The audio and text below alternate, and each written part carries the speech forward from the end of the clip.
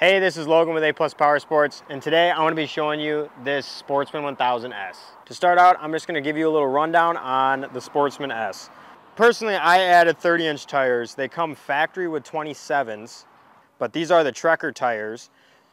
Stock, they got a little more aggressive tire. This is more for street, so they actually have a sound pitch. Every one of these lugs is a little differently, and that dampens the noise as you ride down the road.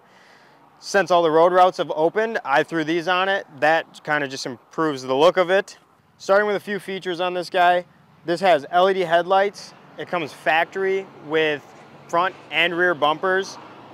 Factory winch installed on it. This machine is 57 inches wide. A factory Sportsman is, I believe it's 53. The ground clearance on this guy is 2.5 inches taller than the stock Sportsman. The stock Sportsman is 12 inch. This is a 14.5 inch ground clearance from ground to belly frame. Coming up to the front, right in your cockpit, you have low and high beams for your headlights. Kill switch is right here. Your winch switch is directly on the handlebar, so it's not up clobbed all around here. It's very nice and sleek. Override switch for reverse. You have 4x4, two-wheel drive, or hill descent control. This guy has built-in pockets for little switch controls there. You also have 3 different modes.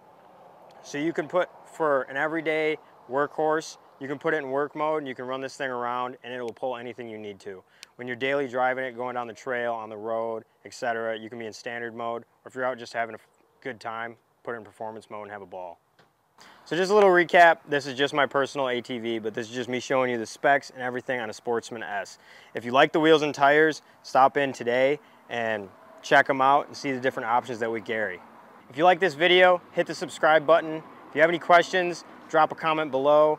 And if you like anything that you see here today, go on aplusride.com.